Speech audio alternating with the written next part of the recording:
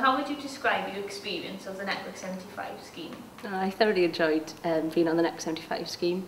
I was placed in a company called Total Engine Support based in Abercynon, who manage aircraft engines. They don't do the maintenance, but they do like the fleet management and the shop visit management of them. So I was involved with that, and then came here then for the 2 days a week, which is quite convenient because I only live a few miles away.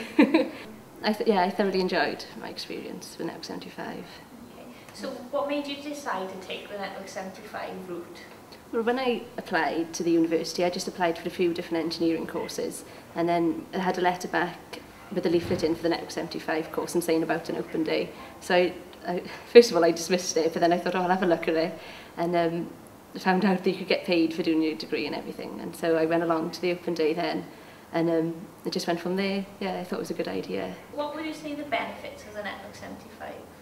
Well, for me, one of the big benefits was the fact that you're getting relevant work experience while you're studying, because I would have had to get a job anyway.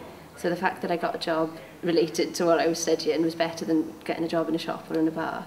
Another benefit of the scheme I found is that because you've got contacts in the university within the Network 75 department, if you've got any questions or any queries or anything, I've always been able to email them and get in touch with them. And they help you out, like with exam dates. You usually get them a bit earlier because they're involved in the scheme and things.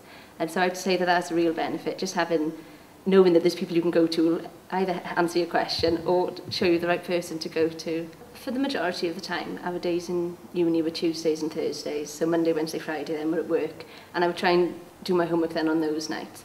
But also, if we had like a lecture that started at 10 or at 11, I would always come in for about 8:30, 9 o'clock, and so I'd just go to the library and try and catch up on things then. So I used my free time then in the uni to try and, so I had less to do when I went home.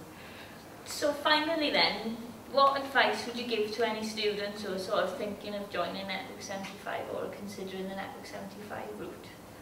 I'd recommend that they would definitely look into it, but then just see if they're committed enough really to be going on with it, because 5 years sounds like a long time, but in reality it's not that much longer than if you're doing a degree anyway, and it just flies by because you're busy all the time, and because on your holidays you're busy as well in the work, so the time goes really quickly. So you just have to make sure that that's what you want to do and that you're willing to put in the effort then and to realise you don't get the holidays off, but you do get the experience then and things like that. But then you get a constant wage as well. As long as you're organised or willing to be organised and put in the effort, then it's worth doing it, because like, I got jobs offered straight away.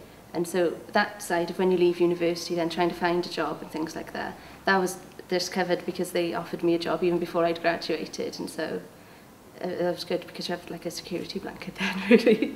You know, you're safe. That's brilliant. Thank you for sharing your opinions with us. That's great. Thank you very much.